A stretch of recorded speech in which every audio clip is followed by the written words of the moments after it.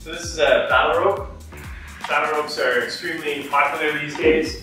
It's a great workout, excellent from a conditioning standpoint, arms and shoulders, as well as core. So I'm going to show you just a few quick exercise options you can do with it that are lots of fun.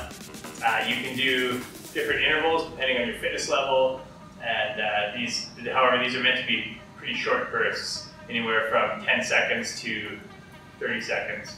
Not too many people are able to go hard for more than 30 seconds on the battle ropes, but you do multiple intervals, and it's a great thing you can switch in and out with a partner. So first one I'm going to show you is typical or standard alternating arm. So you want to sit down in a good squat position, like think of a half or a quarter squat position, core nice and tight, weight balanced over your feet. You're just holding on to the ends of the ropes here. Now we've got the rope wrapped around a stable base, so it's not going to go flying everywhere, and we've got it twisted over once so it's not going to lengthen or shorten on one side versus the other, so it's going to stay nice and even.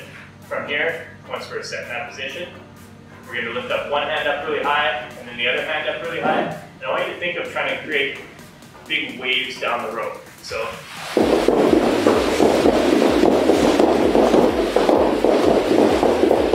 the idea is to stay nice and stable the whole time and be able to maintain your balance. The rope's throwing you around, and so it gets quite challenging to maintain that balance while keeping good, tall arm motions.